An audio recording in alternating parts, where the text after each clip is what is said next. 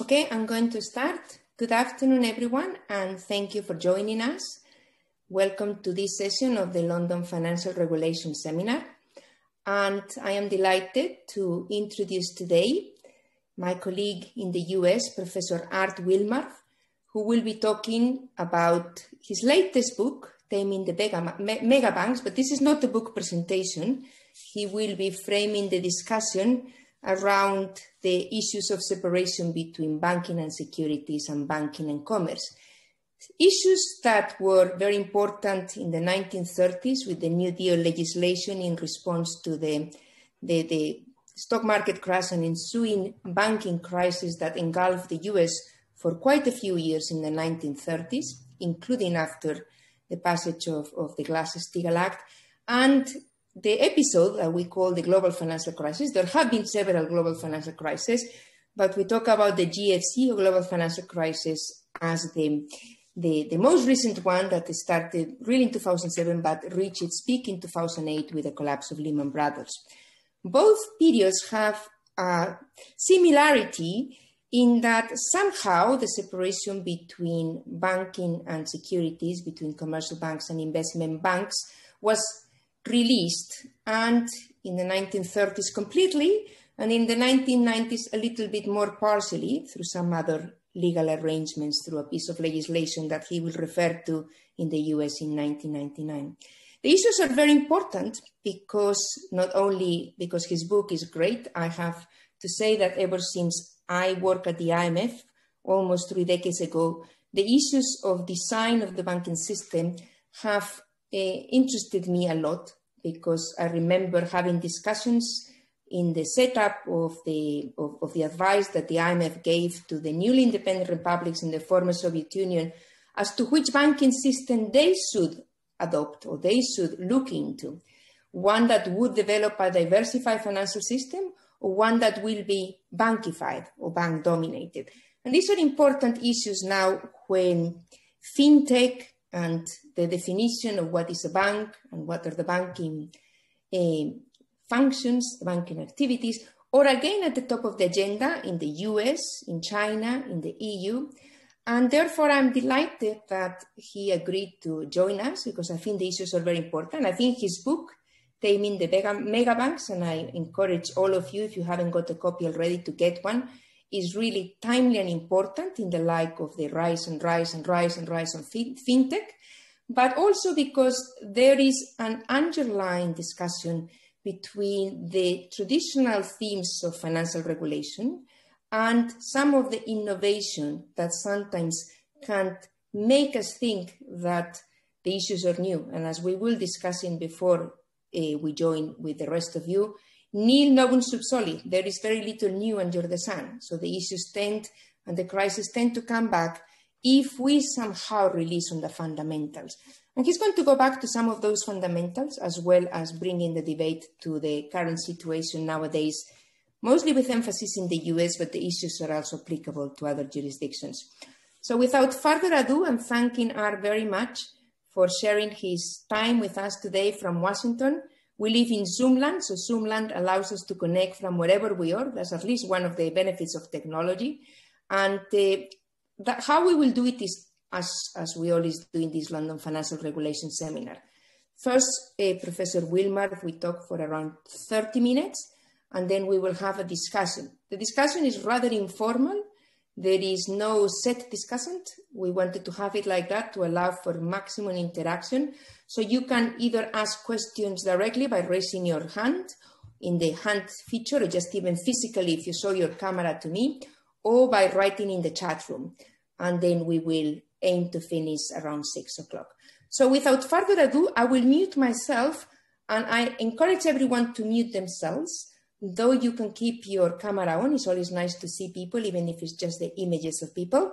And I will give the floor to Professor Wilmarth, who is now Professor Emeritus of Law at George Washington University Law School, and has a most distinguished career in the field of banking and finance from the legal perspective, and some of the most influential ratings in the field. And he has also taught many of my most dear friends in the US, for which I'm very grateful. Thank you and welcome. Rosa, thank you very much. It's a great pleasure to be with you today and to talk about my book and how it relates to, I think, issues that we're now confronting today with fintech and also, I would say, the continued rise of global debt levels, to me, to very alarming levels. There's an old saying, sometimes attributed to Mark Twain, although it hasn't been totally verified, that history doesn't repeat itself, but it rhymes. And as I studied the Great Depression and then obviously witnessed the onset of the global financial crisis, it seemed to me that there were very strong rhyming characteristics between these two really catastrophic events. Not only in the U.S., where both crises started, but certainly globally and particularly in Europe. So, as Rosa mentioned, banks had historically been separated from the securities markets in the United States, but then gradually they became involved in securities activities beginning as early as about 1880, but really accelerating between World War I and the stock market crash of 1929. So they began by partnering with leading investment banks, as securities firms were called in those days, J.P. Morgan and Company, Kuhn Loeb and Company. They sort of participated in underwriting syndicates for bonds. And then in the early 1900s, the federal authorities came in and said, banks, you really can't be doing this kind of bond underwriting business. The National Bank Act doesn't allow it. And banks then began shifting into what were called securities affiliates. These were state chartered companies that were controlled by the national banks and indeed some large state banks, but the largest banks were mostly all national banks. They were commonly controlled companies, but they were technically separate entities. There was a lot of controversy about their legality, but they were allowed to exist and to grow. Banks and investment banks were very much involved in underwriting bonds during World War I, first for the Allied governments before the United States entered the war, and then very much for the United States government.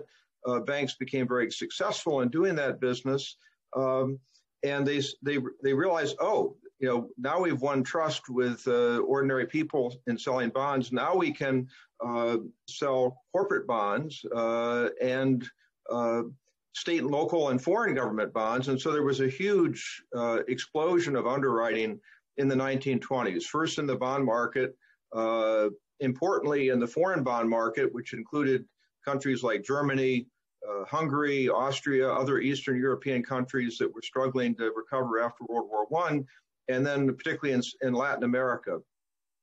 And also very risky corporate bonds in the United States. And what banks, of course, could do was originate these loans, package them up into bonds, put their imprimatur on them. They advertised, look, we're experts in this business. We know what we're doing. We wouldn't steer you wrong. We'll sell you these bonds, and they have superior yields. I mean, you'll earn a lot more on these bonds than you would investing in U.S. government bonds. And of course, they had large numbers of their own depositors. They had connections to smaller banks and insurance companies, so that they stuffed the portfolios of these smaller institutions full of the bonds they were underwriting. And then toward the end of the 1920s, they got involved in stocks.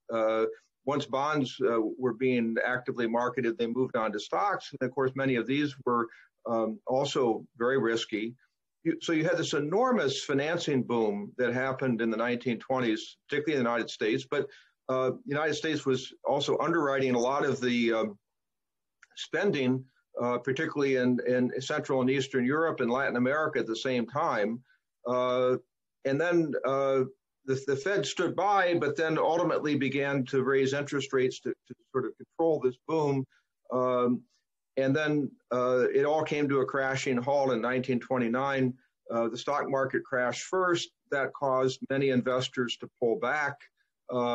Many companies governments began defaulting on their bonds. And then, of course, as bonds and investments defaulted, people pulled back on spending.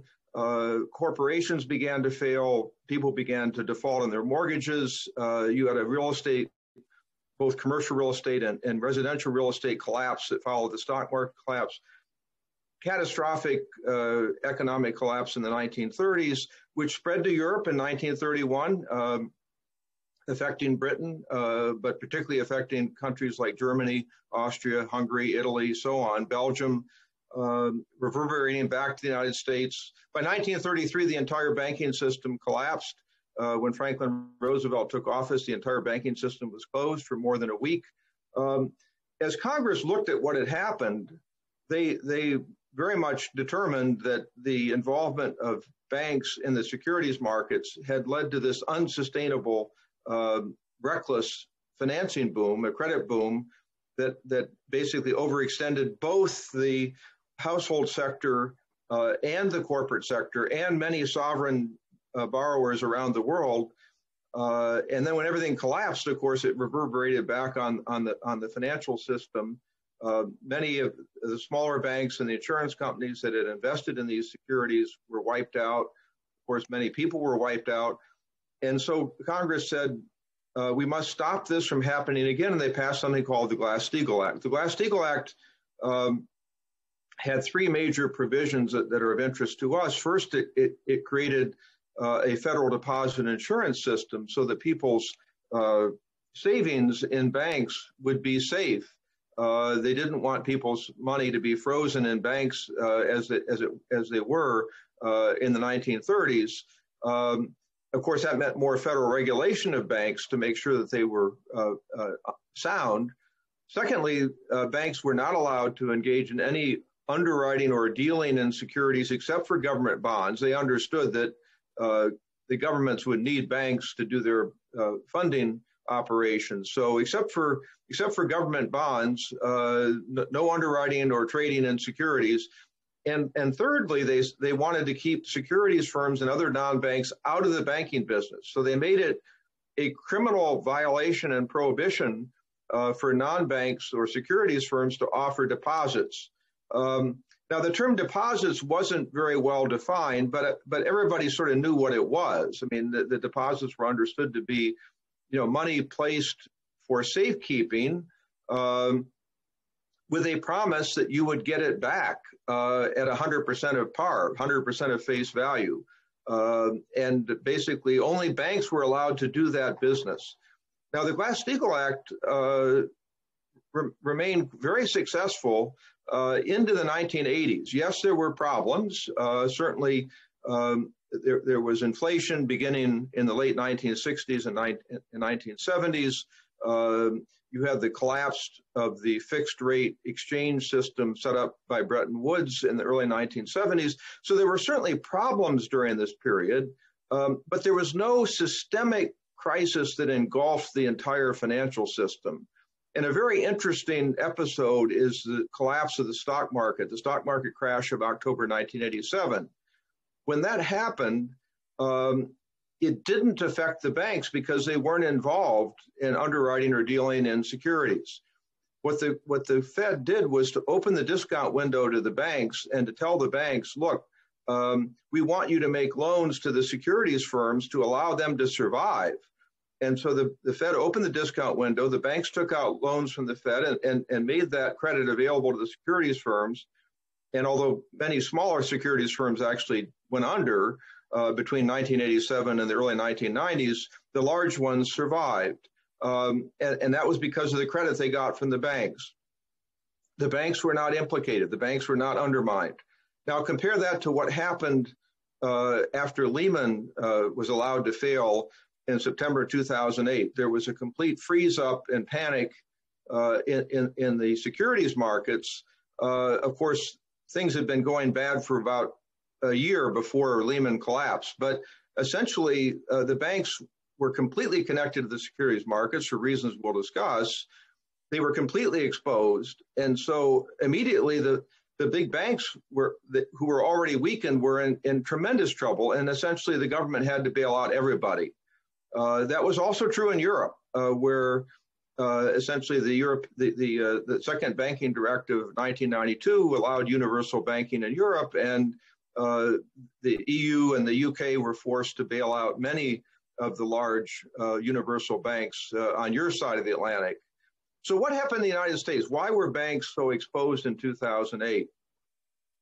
Well, as my book explains in chapters 7 and 8 particularly, we essentially forgot the lessons of history. And beginning in the 1980s, the big banks began arguing, look, we're not making enough money, we're too constrained, let us into the securities markets again. And they made the argument, Congress didn't know what it was doing back in 1933. That was all a myth that what happened.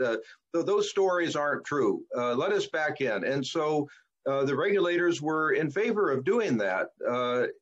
And so during the 1980s and through much of the 1990s, you had a series of regulatory orders which were upheld by the courts, opening loopholes of various types. And so gradually, banks became more and more involved in the securities markets. By 1996, they were pretty deeply in.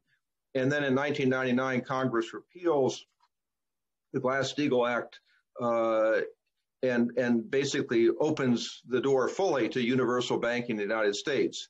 As I say, Europe had done it earlier in the second banking directive, and in many ways, England had done it even earlier with the great Big Bang reforms of 1986, which allowed banks to buy merchant banks in the London market. What's interesting is, as soon as they did that, as soon as they opened the door again in the late 1980s through the late 1990s, the same thing began happening that we saw in the 1920s. Banks got into the securities markets. They took a lot of high-risk debt, packaged it up into bonds, sold it around the world, created another enormous credit boom, possibly even really larger than the one of the 1920s, as I'm about to show you. And that credit boom was just as risky, just as unstable, just as unsustainable. And it blew up in 2007 when the housing market began to show serious signs of trouble. As soon as the housing market essentially couldn't absorb any more subprime loans, and people began to default on their subprime loans because they couldn't refinance them, you had the same sort of cascading effect, domino effect that led to progressive collapse of financial markets, and then the real estate market, first in the United States and then around the world. I'm going to pull up a couple of PowerPoint slides here for you. Okay. This first slide shows at the bottom the two great credit booms that occurred in the United States in the 1920s. It shows just a little bit at the end of the 1920s, and then more dramatically the credit boom that followed the beginning of deregulation in the 1980s. And 1987 is actually an interesting date because that's the date of the first major opening of loopholes that allowed banks to securitize home mortgage loans and other loans. And you see that there was a peak of about 250% of this is private sector debt, not private sector debt to GDP. And this does not include government debt. Then you see that boom obviously disappeared after the Great Depression. Then you have credit very slowly growing during the post-war period until you get to the 1980s. And then as banking is deregulated, the credit begins to rise substantially. Look, you can see particularly in the household and financial sectors, credit is exploding. And by the time you get to 2007, the peak is at about 290% of GDP. Now look at the top panel, which is the UK. The UK had no similar credit boom during the 1920s because at that time, more by custom than by law, banks were very strictly separated from the securities markets. They were not allowed, the clearing banks were not allowed to be involved with merchant banks or to own them. And so you had no credit boom in the United Kingdom during the 1920s. And although there was a depression, it wasn't nearly as severe as it was either in the United States or in Europe, because they had no universal banks. Then look at 1987, the big bank has just occurred.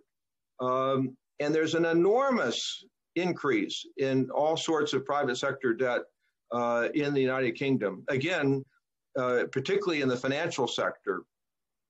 By the time you get to 2007, it exceeds 400% of GDP. So actually Britain had even a larger boom than the United States had in the late 1980s to 2007, that 20-year period. And in many ways, the global financial crisis was even more severe in Britain, in my opinion, than it was in the United States, although it was terrible in the United States. But essentially, 4 of your 9 largest financial institutions had to be bailed out. And all of you know better than I how much your country suffered from that episode. But again, the connection between universal banking and credit booms is really, in my view, remarkable and not debatable, although many do debate it.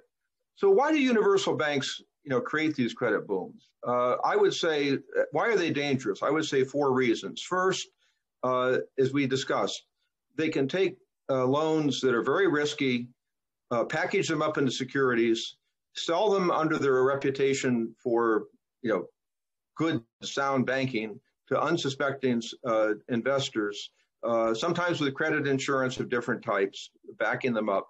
And so they can create many more loans and spread them around to a much greater extent than if they were forced to put those loans in their balance sheet. If a bank puts their loans on a balance sheet, it has to monitor those loans, has to collect those loans, has to enforce those loans. Yes, balance sheet lending can go bad. The S&L crisis, savings and loan crisis, is an example of that. But in general, balance sheet lending with appropriate capitalization and appropriate regulation is likely to be a lot sounder than securitization, where the banks think, oh, we've gotten rid of these loans. They're not on our balance sheet. Who cares when they blow up, because we won't be holding them. Now, what actually happens in securitization is the desire is for more deals and more fees. And when the investors get saturated and don't want the loans anymore, the banks start putting them on their balance sheet. So in the 1920s, and particularly in the 2000s, banks began to put a lot of bad stuff on their balance sheets when they couldn't sell it, and that's why they were in such trouble when the booms crashed. Look at Greensill. This is today's headline. Greensill took these so-called supply chain finance liabilities. They were essentially accounts payable by the clients to the suppliers of goods and services. Greensill took these things, packaged them up into bonds, sold them out to investors, got credit insurance to back them up, and by one report, created about $150 billion of these liabilities for a bank and a securities affiliate that maybe only had $6 or $7 billion or $8 billion of assets. Then the credit insurers pulled their insurance, and the whole house of cards has come tumbling down. Now, we don't know just what the reverberating effects are going to be, but to me, Greensill is another object lesson of the dangers of allowing securities firms to affiliate or especially control banks, and the dangers of securitization. Secondly, conflicts of interest, right? That a bank that creates securities to sell can no longer be an objective lender, can no longer be an objective investment advisor. They are creating loans to securitize, market, and sell. They're no longer interested in the long-term viability of those loans. They can't give objective investment advice because they're selling their own product. They're selling their own stuff. They're not an objective advisor. And these conflicts of interest, I think, cause enormous problems. And then there's a compensation issue. Compensation for investment banks is an upfront business. You get deal fees at the front end, and you collect your fees and walk away. and you're not really so interested as to whether the deal survives over the longer term. Yes, you can argue there are reputational concerns, but deal fees are very seductive. Let me just show you this slide. This shows what in the United States what happened to compensation in the financial sector during periods of universal banking versus separation, more regulation. You can see that in the 1920s and up to about 1930, compensation was very high. It was about 1.6 times the average compensation of other industrial sectors. As soon as you pass Glass-Steagall Act and separate banks from securities, go through the Depression, look at the compensation falls considerably. By the time you get to the 1960s and 70s, it's barely more than what normal people make in other sectors, about the same. As soon as deregulation starts in 1980, and particularly after about 1988 or 89, when securitization begins, look at the skyrocketing of compensation in the financial sector, up to about 1.75 by the time the crisis comes along in 2007. These kinds of compensation structures create toxic incentives to take risk and to create more deals, no matter how risky they are. Also, in 1980, the average financial executive was making about 10 times what the average senior financial regulator was making.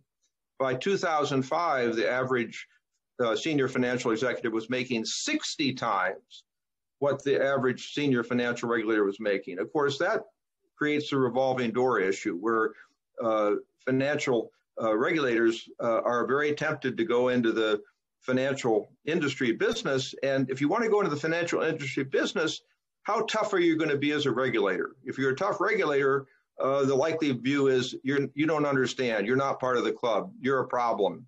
You're not a team player. The tough regulators don't tend to be invited through the revolving door.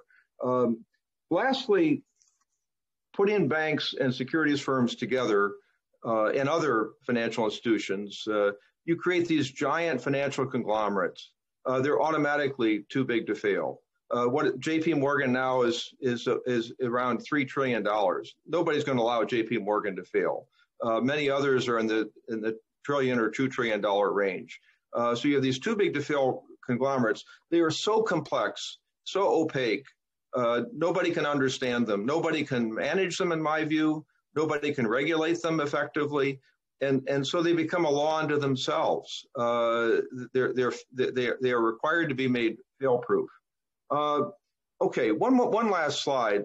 We didn't change the financial system after the global financial crisis. We left universal banking alone.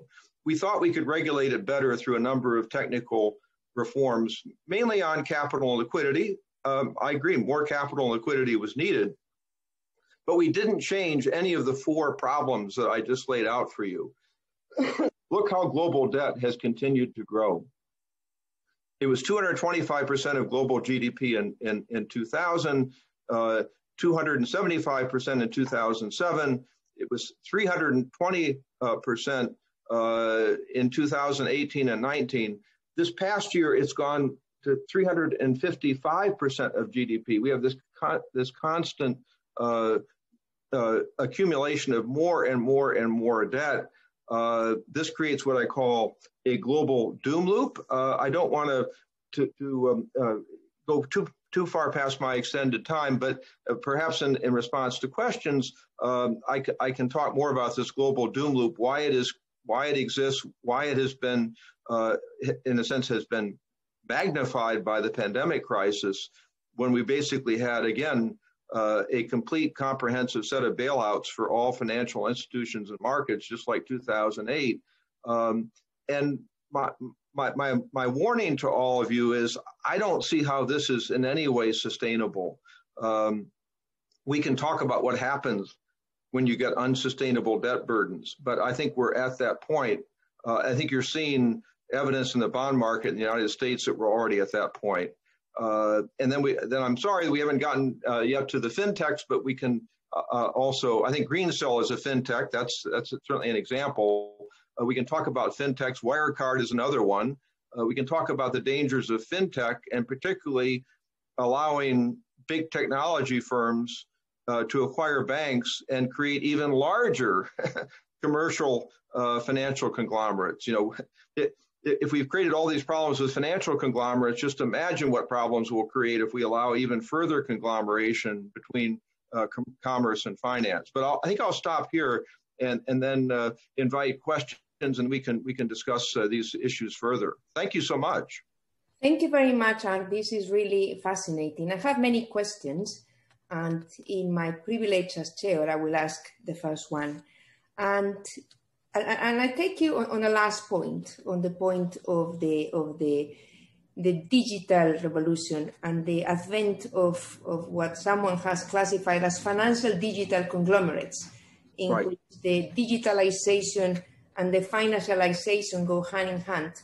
And what do you think the law should do nationally and internationally to deal with those financial digital conglomerates?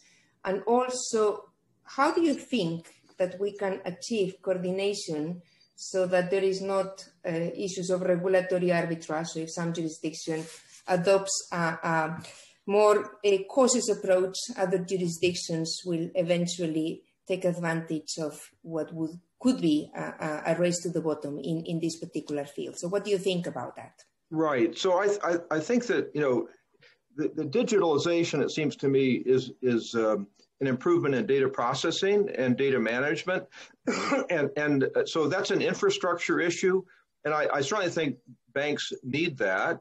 Banks need to be current with data technology.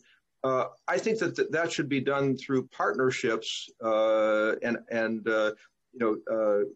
procurement with data companies. But I don't see why the digitalization or data revolution, you could say, the computer revolution, justifies allowing someone like an Amazon, Google, Facebook, Apple, Microsoft. I don't see why it justifies allowing them to acquire banks, because I think once you do that, you're going to end up with something that looks like Alibaba and Ant Financial in China. And it's interesting, China has cracked down on Ant Financial and Alibaba because they discovered that this was an organization that was essentially out of control. I mean, that was creating enormous amounts of credit, was using its size and data control to exclude other competitors. So I understand that, if you were working with Ant Financial and Alibaba, you couldn't use Tencent.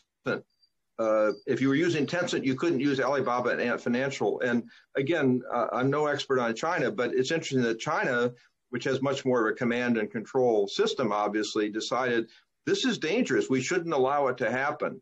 I think that to allow these technology companies to get direct access to everyone's financial data on top of the data they have would be, to me, very frightening. Now there'd be no such thing as financial privacy any longer. The other thing is, I think Wirecard is a really interesting example that this was supposedly a high technology company providing payment services. It controlled a bank in Germany. It had something like a bank in England, but nobody understood what it was doing, and it was shuffling money around and creating credit that nobody understood. This is partly the problem of, if you don't regulate the holding company and the affiliates, in other words, if you don't regulate the entire family that surrounds a bank, inevitably that holding company, those affiliates, will try to take advantage of the bank. They'll use it as a piggy bank, quite literally. That's really what Wirecard did. That appears to be what Greensill has done. Also, Greensill was, again, a German bank, unregulated family of companies around it, again, using the bank as a piggy bank. So I think, I hope we need to understand from these episodes that we need to keep a separation between commercial companies and finance, and we need to have consolidated regulation of finance so that banks are not looted or abused by their affiliates and owners. Of course, I would say that we really should have a separation between banks and capital markets, so we aren't creating these too big to fail financial conglomerates. Let banks be banks, let them be the infrastructure, deposit, payments, services, on balance sheet lending, syndicated lending. I think that would be all right. Trust services, but have them be more confined, and then let's have the financial markets actually be markets. Basically in 2008 and 20, two times the Fed and the EU have basically bailed out the entire financial markets. At that point, they aren't really markets anymore. They're one-way bets, right? The central banks and the governments are putting a floor under the markets and allowing investors to shoot the moon. That's an asymmetric risk curve that encourages more and more risk-taking. As we can discuss, in order to do that, governments have to be creating more and more debt to infuse money into these markets and pump them up. But I think at some point that, as we can discuss, becomes unsustainable. Thank you. There is a question. Kevin, would you like to ask the question yourself? We cannot hear you if you unmute yourself. Oh, yes, unmute your microphone. Yeah. There we go. Professor, it's good to see you. Hi, Kevin, how are you? Good. I'm just wondering if size alone is a urgent problem, or if it's only when combined with this toxic mix of commercial investment banking that size becomes a problem. Well, I think size is certainly an issue. And, one question I think that my proposal doesn't answer is, let's say you separated banks from the capital markets. That would certainly reduce the size of something like JP Morgan Chase or Barclays considerably. The question that would then become, if banks were forced to be traditional banks, could they maintain still a very large size? I tend to think without the advantages of too big to fail status and without the advantages of essentially the securities franchise, which is a free ride to me on the deposit insurance in the too big to fail system, if they could no longer make these super profits from capital markets activities, I tend to think they would be forced to shrink.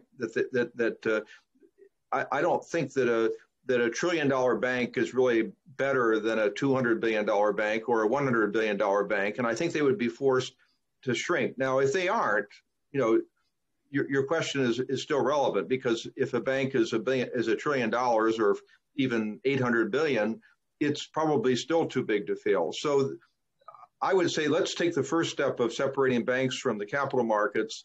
If they still remain too large and the too big to fail problem is still there, then you may want to take further steps to actually reduce the size of the banks.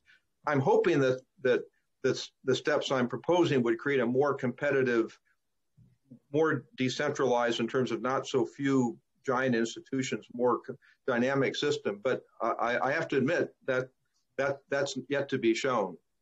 Yeah, and then of course we have in the too big to fail, as people say, there is the two parts: is the too big and the too fail. The role that competition will have in future. So we are talking about, on the one hand, regulation, but competition obviously has a fundamental role to play, and that's something that can be explored further. Indeed, in the US in the past, there were, important size limits with the interstate branching and interstate. Yes. So that's something that can be perhaps explored again, related to your question. You wanted to say something else, Kevin? Yes, I just had a follow-up. I just wonder whether the antitrust laws can be effective to police these problems. I think they could be, but we would have to really do some important new work on them. For example, at the moment in the United States, antitrust only looks at local markets and doesn't look at regional and national markets, which is certainly, I think, not appropriate. And they also don't look at individual business lines. So if you looked at, for example, something like syndicated lending as a separate business line, you might be very concerned about very large banks controlling that market. So I think a better definition of what's the appropriate geographic market, what's the appropriate product market would certainly be very helpful. Now, Dodd-Frank did one thing we haven't seen yet, which is it put in systemic risk as a factor in deciding to turn down a bank merger, that the merged combined bank would greatly increase systemic risk and shouldn't be permitted on that ground. So far, they haven't turned down any merger based on systemic risk, and there have been a couple of pretty good-sized mergers since then. So I think the systemic risk factor, if it were made important, could be helpful, but it hasn't been operationalized yet. Thank you for that interesting question, or two questions as well as the answers. We have here another question by Brandon. Brandon, you want to show yourself? He's asking. Unmute your phone. Yeah, your microphone. Yes. Thank you. Sorry. Yeah, I just wondered, have you looked at whether the US, and come to that, the EU, but probably more in your case, the US, should look at imposing a form of ring fencing on the banking system, same as the UK has? Yes, I looked. I mean, the ring fencing system that the UK has, as I understand it, is actually quite similar to the existing United States Bank Holding Company Act in its affiliate transaction rules. In other words, as I understand the ring fencing, which I think was a good step forward for the UK, it requires, as you say, the securities affiliates, capital markets affiliates, to be separate from retail banking. That is also true in the United States, that they have to be separate affiliates. Another question is, well, what kind of transactions are permitted between them? In the United States, something called Sections 23A and 23B of the Federal Reserve Act do put restrictions on affiliate transactions, particularly loans and extensions of credit between the bank and the securities affiliates. I gather that it's quite similar in the UK. The problem is it's not an absolute prohibition. So you could do something called narrow banking, which I think John Vickers had proposed, which basically would say there could be no transfers of funds at all between the bank and the capital markets affiliates. The bank could pay dividends to the holding company, but that's all. They couldn't provide any transfers of funds to help out the affiliates. That kind of, really hermetically sealing of the bank was not done in the ring fencing legislation, nor is it true in the United States. What we've experienced in the United States is that when crises come, and this was certainly true in 2007 and 8, the Federal Reserve waived, in other words, released all these affiliate transaction rules to allow the banks to support their capital markets affiliates. So essentially the firewalls were taken down when the fire started. And so I worry that unless you have really absolute rules saying there's no cross-subsidization from the banks to the capital markets affiliates, then when the crisis comes, the regulator says, okay, banks, help out your affiliates and bail them out, which really means that there really wasn't a firewall. Obviously, a new Glass-Steagall would say they can't even be under common ownership. So that creates essentially a very strict firewall by saying you can't commonly own. A bank could make an arm's length loan, but then there would be no temptation to bail out your sister company because you wouldn't be, there'd be no parent company anymore. So I think ring fencing is not a bad idea, but I worry about whether it's strong enough and whether it would hold up during a crisis. I mean, Rosa, I'm sure, knows more about ring fencing than I do, and I would certainly invite her views on this. Thank you. Indeed, ring fencing is certainly a solution that in the UK has, however, been criticized. Part of my question to you was this is your regulatory arbitrage. If other jurisdictions do not follow, are we putting ourselves at a disadvantage? Which I guess in a highly competitive world that we still have is obviously an issue. I think overall it is a fair attempt at de-risking part of the banking business and not using the funding of deposits for the more risky parts of the banking business. So in that sense, I think it's a good solution, but I wouldn't say it's perfect. It's just a step forward. And obviously it has... It's certainly better than certainly having them all kind of commingled together with no separation by corporation, right? Exactly. There is here another question. This goes on the digitalization. And this question is from Giampiero. Giampiero, you want to ask the question yourself? Yeah, thank you very much. I mean, it's a great pleasure to be invited to such an interesting event. A question on I mean, you touched on many issues, so I mean, discussion can go forever. But I was very interested about the aspects on digitalization, and you mentioned about the partnership between fintechs and banks, which of course, I mean, is one of the new evolution that we see. Course, open banking, mobile banking, and the fintech world. Now, I have two questions, if I may.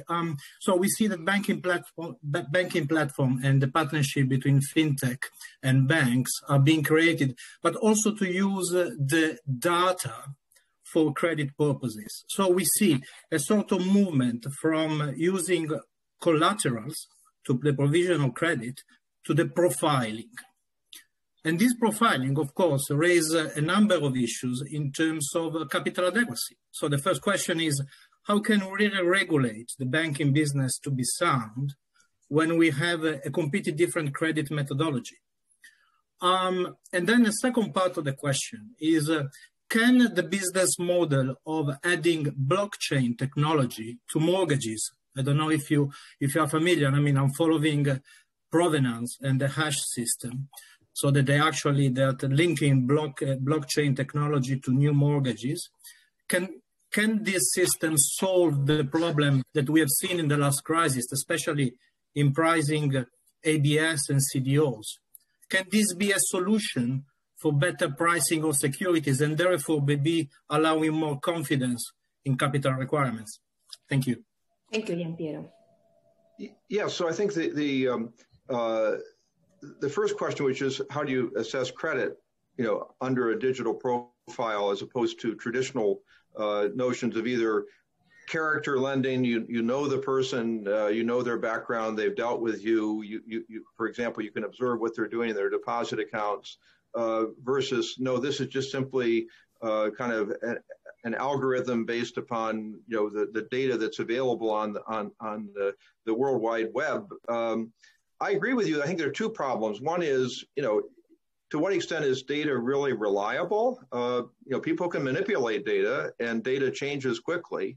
So I'm not necessarily a believer that data, that the idea of data solves all problems, because like everything else, it's as good as the system that manages it, and it's as good as the coding and construction that is done. Certainly many, credit scoring, which was really an earlier version of this, credit scoring has been proven to be helpful, but not foolproof. Credit scores can be manipulated. The converse problem is that by using algorithms of data, are you actually discriminating, right, against people that don't fit the algorithm? So how is the algorithm constructed? Does it disfavor certain, for example, historically underrepresented groups that haven't had a lot of wealth or a lot of opportunity to build wealth, or don't have the conventional, educational background? So that's a very tricky thing, because certainly discrimination in lending is a big problem on both sides of the Atlantic, and how these algorithms will do it, I think, is not yet proven. So my view is it's a work in progress. I think it could certainly be an adjunct to credit scoring, that kind of methodology, but I don't think it's foolproof. And I agree with you that it could be misused and it could be unreliable. The second point about blockchain, I confess not to be an expert on blockchain, and not even perhaps even an educated amateur on blockchain. But let me give my understanding of blockchain in a couple sentences. My understanding, it's a system where it's an uncurated system whereby anybody who somehow has membership in the system can add things to the system, and nobody can take it away. That's an interesting system. It strikes me as very complex and to some extent unwieldy. Now, some people have talked to me about, have said there's such a thing as curated blockchain, which means somebody in the system is managing what goes in and what comes out, what gets rejected. If I could draw an analogy to Wikipedia, there's an editor on Wikipedia that can sort of take stuff out if they don't like it. To me, blockchain is sort of like a Wikipedia without an editor, if in the purest form. So I'd have to sort of understand how that could work in a system like mortgages, which is such a huge system. I can understand how it might work, for example, in very large sovereign payments, or maybe even syndicated lending, where you have a fairly small number of participants. I think what you're asking is, sort of the underlying notion of your question is, can you make this blockchain more reliable so that you don't have a breakdown in title? What we actually had in the United States was we had something called the Mortgage Electronic Registration System, the MERS system, created by the big banks, which did not track the actual real estate title recording systems in the state and local jurisdictions. So these mortgages were being transferred electronically, but the transfers are not actually recorded in the land records of the appropriate jurisdiction. So in many cases, it was very hard to prove, who owned the mortgages when the mortgages defaulted, or who had the rights to enforce them. So now maybe if blockchain is better than I think it is, you could use that as a verifying system without having to make all these land record updates. But the MERS system would indicate, beware, right, that you can create a system that doesn't correlate with traditional systems of land records. And then how do you deal with the gaps, right? When the land record system is not the same as your electronic or digital system, what happens then? In the United States, it was a disaster. I mean, sort of the MERS system was kind of upheld, but it caused enormous problems. And I don't know that those actually, whether the problems have been fixed. I'm not totally up to date on that point. But the MERS system strikes me as at least a cautionary example. Thank you very much. We have another question here from Francesca Arnold Dwyer, and she asked me to read it to you because she has bad connection. She's interested in banks selling and buying CDS protection, yes, the overlap with insurance and insurance products, and the safeguards against the empty creditor problem manufactured credit events. And she asks, should there be more separation and transparency? Yes. So this is really a problem in a sense of breaking down the historic separation between banking and insurance, right? That the banks were allowed to create CDS, credit default swaps, which essentially were synthetic insurance. Until Dodd-Frank Act, nobody knew how many CDS there were and who held them. I've heard varying estimates. There might have been, 10 or 15 trillion dollars of CDS, related to subprime securities, which created sort of a pyramid of bets based upon about $3 trillion worth of subprime mortgages. And so when the mortgages began to default, you had a cascading effect with the whole pyramid collapsing. Now, Dodd-Frank at least tried to bring more of these instruments onto clearing platforms so that there would be some understanding of, how these things are traded and who owns them. But there's still a problem. With insurance, you have to own the asset you insure. You may not bet on your neighbor's house or your neighbor's car for understandable reasons, because that creates perverse incentives. You might insure your neighbor's house and then burn it down, right? You might insure your neighbor's car and then make sure it crashes so you can collect.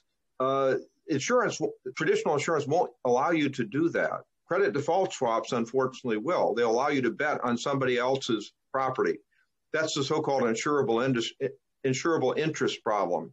I still don't know why that's a good system. Why do we allow multiple bets on somebody else's property, at least without very strong regulation? We have more transparency, but I'm not sure that that's sufficient. The other problem is with insurance, you have to maintain reserves against the insurance you write. Credit default swaps, until Dodd-Frank, there were no reserve requirements. Now, it is true with the Dodd-Frank requirements, you're supposed to create margin.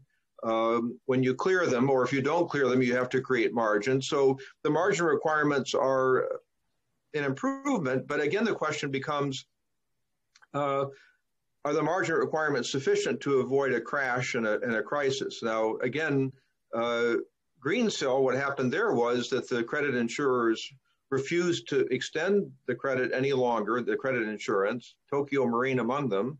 Greensill sued the credit insurance companies in Australia and lost. But it'll be interesting to see whether credit insurance becomes an issue in Greensill. I think it's interesting that insurance turns out to be the weak link in Greensill. It was certainly a major weak link during the global financial crisis, AIG being the classic example.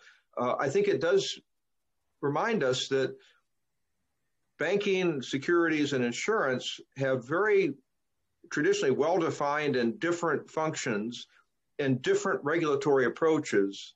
And I think this idea that we can somehow just homogenize them and combine them all together, I think that again, I'm a very traditional person, as you can now understand, but I think sort of disposing of these traditional understandings of the different functions of different financial instruments, I think is a mistake. I think homogenizing is, in my view, not always a good idea. I hope that's responsive to the question. No, I think that's excellent. Thank you very much. There is still a couple of questions. One is with regard to the asset purchases of the Fed during the pandemic or in the response. Yes, I'm glad that question's coming. Yes. Yeah, one of the issues, well, there are many issues about that, and you can talk as many issues as you wish. But there is the issue there of on the one hand, markets not behaving as markets, but yes. And then there is the issue of codependency between the central banks yes. and the financial market. Yes. There is the issue of the decoupling of the economy, and there is also the issue of compensation, in which, yes. Some of this is the global doom loop that I was discussing. So if you want to talk a little bit more about that, I think that's an important aspect. I finished the book in January of 2020, before the pandemic struck. And when the pandemic struck, I thought, oh, this is going to be interesting to see whether my book, has anything to say about it, or is disproven by it. Well, I mean, again, I'm trying not to claim too much for it, but I think that my sense is the pandemic crisis proved exactly what I said about the global doom loop. What is the global doom loop? Well, in my view, it is that you have this collection of very large, too big to fail bank financial conglomerates. And you also have a very large collection of large shadow banks. What are shadow banks? Essentially, they are unregulated financial institutions that are mimicking, pretending to be banks without being banks. They're allowed to issue things like money market mutual funds. They're allowed to issue things like short-term repos, which are simply deposits in disguise. These are short-term financial instruments in which promises are being made to repay people at par. Those are deposits. So my proposal says I would prohibit any of those people from issuing any paper with less than a 91-day term that was payable at par and demand. And my view is if you didn't allow any repos or any money market funds to be issued by anything other than banks, pretty quickly the shadow banking market would shrink very substantially because they would have to fund themselves at longer terms with more market discipline. Okay, so but right now we have these two systems, big banking, shadow banking, and they're creating a lot of debt, they're creating a lot of risk, and they get into trouble. What happens when they get into trouble? The governments rush in and provide recapitalization, asset debt guarantees, stimulus funds to prop up the economy, and the central banks rush in and buy up the government bonds that are being created to do the bailouts and to do the stimulus. And they also buy up mortgage bonds and other long-term securities to suppress interest rates and keep borrowing costs low. But by doing that, by keeping borrowing costs low, first of all, they make it cheap to issue more debt for both governments and private sector. And second, they encourage investors to reach for yield. The investors can't make any real money holding traditional safe debt, either government debt or blue chip corporate debt. So they start reaching into risky stuff, either risky high yield debt or risky stocks. So now you have investors, again, this is the asymmetric risk curve. There's a floor created by the governments and central banks. They shoot the moon. And then when the crash comes, the government has to do the same thing again. If they allow the market to collapse, then banks are going to fail and these shadow banks are going to fail. And you're going to have either a Great Depression or at least a Lehman episode, which they don't want. So what do they do with the pandemic crisis? Governments have authorized about $13 trillion of stimulus payments. Central bank balance sheets of the big four, not counting China, the US, EU, UK, Bank of Japan, those balance sheets have increased by $9 trillion. Worldwide debt this last year increased by 24 trillion, almost over 9%. So now you have this sort of incredible kind of doubling down on this continued loop of more risk, more debt, more intervention, more propping up. And my view is that can't go on forever, right? At some point, people will no longer trust the credibility of the government bonds that are being issued. Now in Japan, what they do is basically the Bank of Japan buys up, most of the government debt. But how long can that go on? I think you're hearing in the bond markets today in the United States in particular, and I gather also over in Europe, the bond markets are getting nervous. Like, wait a minute, we're not willing to buy more government debt unless they raise the yield, right? Unless they raise interest rates. If they raise interest rates, that's going to cause tremendous strain on both the debt burden and on the economy, and it could cause a sort of a fall back into recession. How are we going to break this loop? I don't think we're going to break it by maintaining the existing system. Could we see inflation? I believe we could. Historically, when debt burdens become unsustainable, basically one of three things happens. One is you have a default, which would be catastrophic. You have an official devaluation, which happened in the 1930s when the countries went off the gold standard.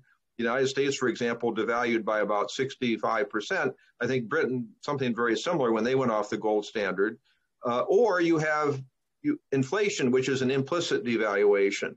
The World War I debts were solved with defaults and devaluations. The World War II debts were basically dealt with through inflation.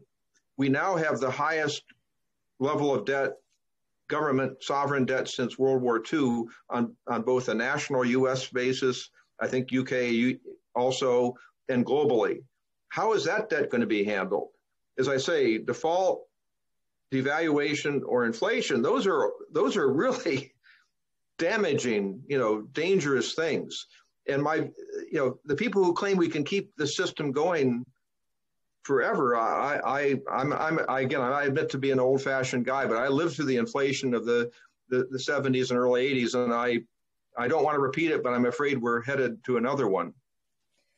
With that very hopeful note, I'm sorry about that.